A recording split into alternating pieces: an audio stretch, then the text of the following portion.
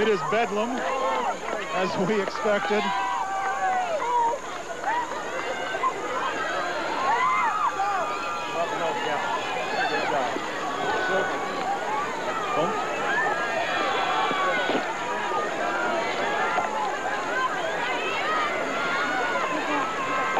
Once again, some of these families aren't sure exactly who was on these two planes.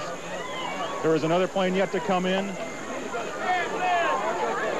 So what we have right now are soldiers searching for families, families searching for soldiers.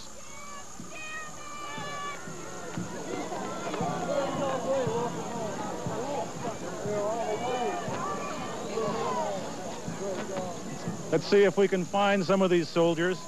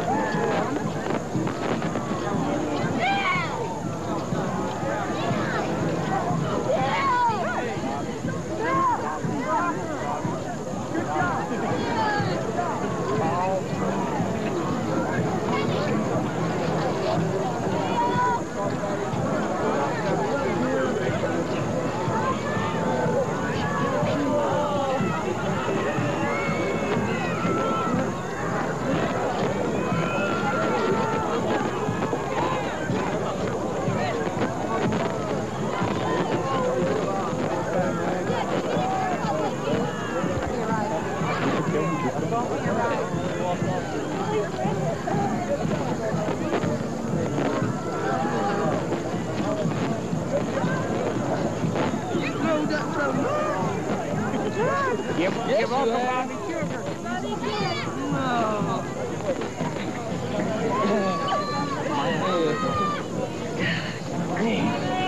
Charleston have got snowed in. So yeah, you told me. Oh man. What you're seeing here is just one family being reunited after all these years, after all these months rather. How long have you been gone? 7 months. We was the first ones deployed. First ones, first Americans in. Tell me what's going through your mind right now. It's pretty clear from the pictures, but can you verbalize it all? What are you thinking about right now? It's too much put into words, sir. It's just, I don't know, happiness. Glad to be home. Can you tell us where you were, what you did? Well, I'll tell you a little bit. We went in, we was first ones, 82nd Airborne, was the first ones into Iraq. Was in before any ground forces, any other ground forces, and went in, more or less took a bunch of prisoners. They gave up, and you know. Was it tough? Was it at tough? Times, yes. What was the worst part of it? The waiting? The waiting had to be the waiting. You know, did you worry about chemicals much? Not really, because we have chemical suits. We're well trained, so you know, his thought's always there, but.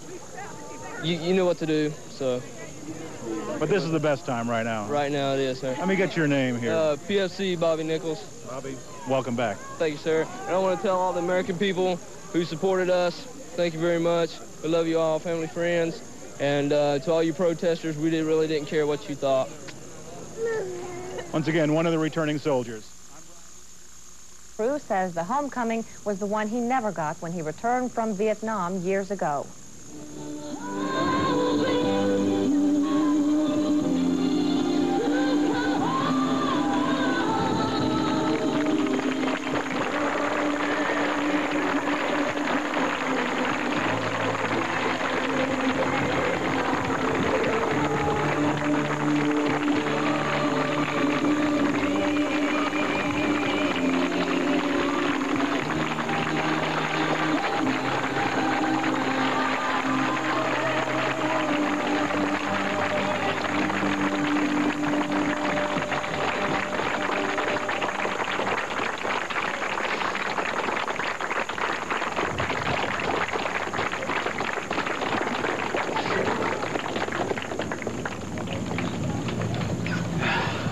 I sure miss this place.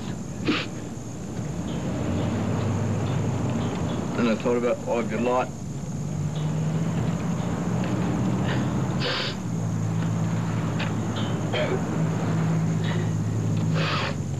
And I didn't expect this.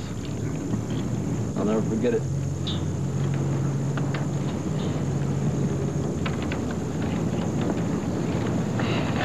But there's a lot of people that won't come home. They deserve this more than I do.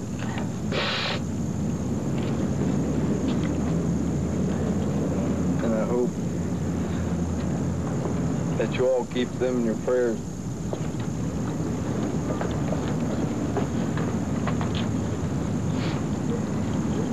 And I really appreciate this. I'll never forget it. Thank you.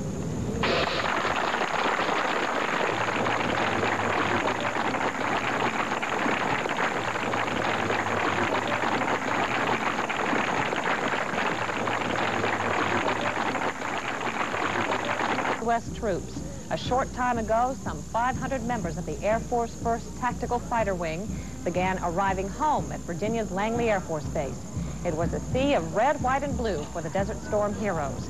Today's triumphant homecomings are just the beginning. They'll continue all across the United States in the days, weeks, and months ahead as more and more troops leave the Gulf. After filing onto charters in Jubail, Saudi Arabia, elements of the 3rd U.S. Marine Battalion are now officially part of the first wave of returning troops. They're expected to land at their home base in Hawaii Saturday morning. Some of the 40 journalists who went missing in Iraq have been turned over to the International Red Cross for release. CNN correspondent Greg Lamont and photographer Tyrone Edwards are among those released by Baghdad today. Other journalists are expected to be handed over to the Red Cross Saturday. Baghdad radio says the 40 journalists had entered Iraq illegally to cover post-war unrest near Basra.